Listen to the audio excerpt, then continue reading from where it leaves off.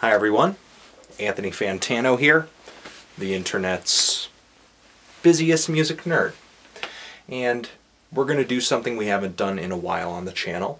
Going to get back to the album reviews soon, but we're going to do a question of the week, aka question of the whenever I feel like asking a question. Now, if you're subscribed to the channel up there above my head, it may say that this is my 400th video. And it seems that some of you think that that is a milestone. This is not my 400th video. I've made way more than 400 videos. It's just that a lot of my old videos, which used to have copyrighted music in them because I used to do this and music would play, YouTube took those down. But anyway, in light of some albums that I have reviewed recently, I would like to ask you the question, growers. What is a grower? Some people call albums growers. Why? What exactly grows when you listen to the album? Does it grow when you listen to it the first time? The second time? If you listen to a song 5 times, and it sounds different on the 5th time than it did the first, what has changed is your perception of the song. To me, a grower, for example, would be Grizzly Bear's Yellow House, or maybe a Godspeed album. Something that, when you listen to it over and over and over, it's kind of like an onion. There are so many in the music, you pick up on more and more of them as you listen repeatedly.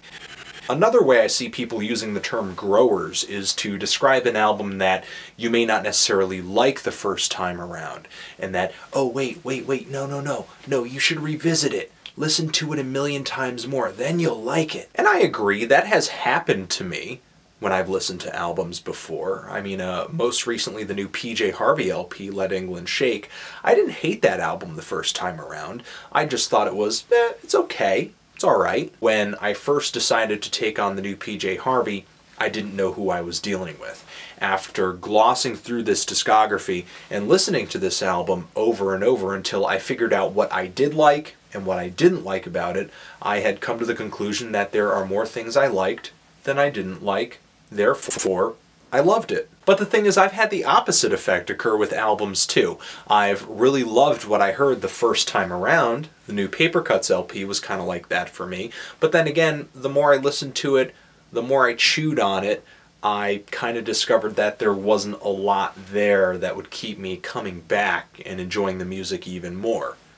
Would those albums be considered shrinkers? The new Yuck LP was a little bit like that for me too. So, is there such a thing as a grower? Does music grow? Or does your perception simply change based on the music that you're listening to?